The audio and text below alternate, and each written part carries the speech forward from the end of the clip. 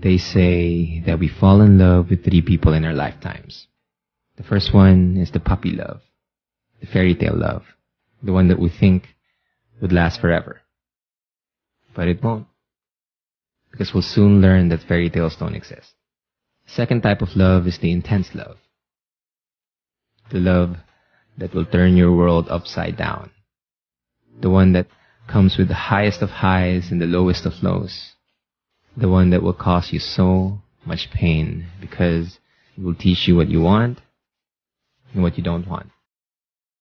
The third type of love is the unconditional love, the one that will stay, the one that will make us feel loved, adored, safe and secure, the one that we didn't see coming but will make us feel home.